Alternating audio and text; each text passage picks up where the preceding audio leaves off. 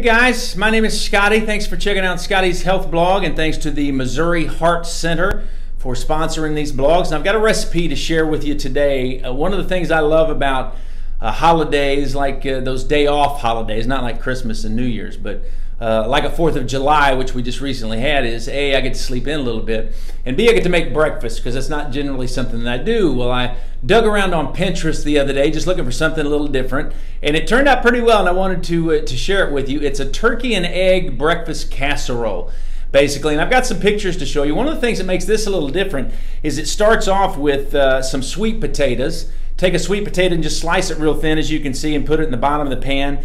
And then it calls for a dozen eggs and like a pound of ground turkey, some spinach on the top. I added some tomatoes just because I like that color that it adds to it a little bit. And you can see what it looked like coming out of the oven. And then I even cut off a piece that you can check out there. It was really good. I'll add some stuff to it that I didn't. It lacked a little flavor, probably some more seasoning. I'll probably put some onions in it the next time. I also added cheese to the recipe that I found. Why you would do a recipe like this without cheese makes no sense to me.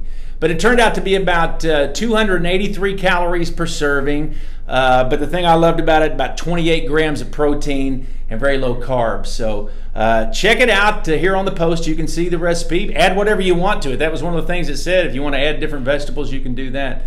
But to check it out, try it out, and see what you think. If you've got a healthy recipe that you like to use a lot, I'd love to have it, and maybe we'll try it and use it on the blog here. Thanks again to the Missouri Heart Center. Make sure you give them a like on Facebook. They share a lot of heart-healthy tips, including the health blogs here, and you can find out more about them at moheartcenter.com.